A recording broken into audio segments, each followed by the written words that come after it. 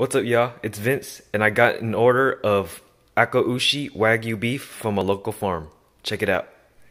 So in this package, I got from a local farm here in Nashville, Tennessee. It's called Doddy Creek Farms, and I'll have more information about them in the description.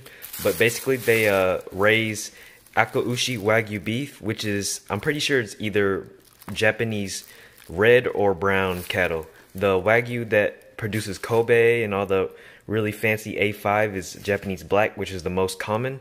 But this local farm here produces Japanese red or brown, which gives amazing marbling. Probably not as good as Japanese like Kobe or Miyazaki, but it's still gonna be really nice. And I wanted to show you guys. This is my first purchase of Wagyu ever. I only really get choice. I haven't even tasted or bought prime yet, so I just skipped prime and got some Wagyu, and I'm happy to be supporting a local. But first thing out the bag, I got New York strips, as you can see.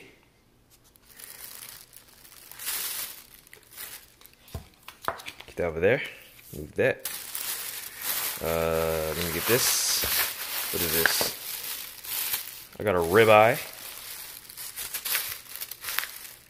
Nice, about 1.5 inches thick. Almost, well, a pound and a quarter. You can see.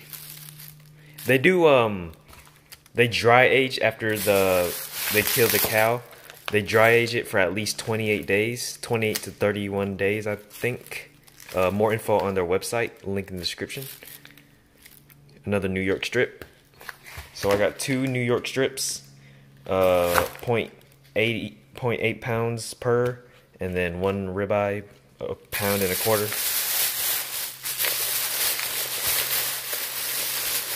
I got this flank steak right here.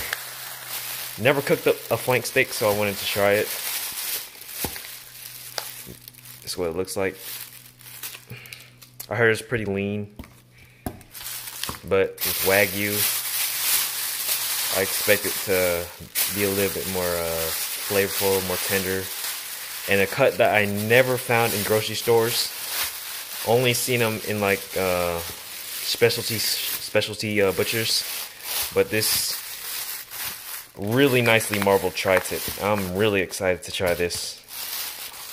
Look at that. Wow. This isn't full-blood Akaushi. It's they crossbreed it with Angus and Charolais cows, so it's F1, which is 50% Wagyu, 50% American, so it's American Wagyu beef. This last thing I have is the farmer, Charles, he was talking really highly of this ground, the sticker. He was talking really highly of the ground beef, and I have high expectations. Oh, that's stuck. But I have high expectations for this ground beef. He sells these at, well, this beef is used at some nice diners and restaurants in here in Nashville. Butchertown Hall, if you search it up, it's one of them.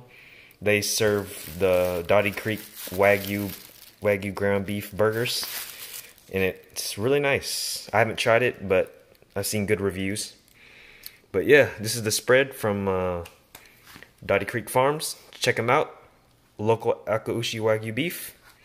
And today I will be cooking probably a New York strip up. I'm gonna get this defrosted and then cook it.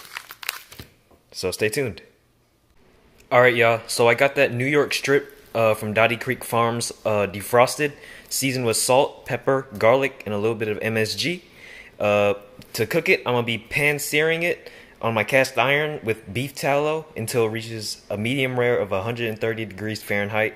And after that, I'm gonna be putting a little rosemary, garlic, butter on top to add some extra flavors, and then show y'all what it looks like. Stay tuned.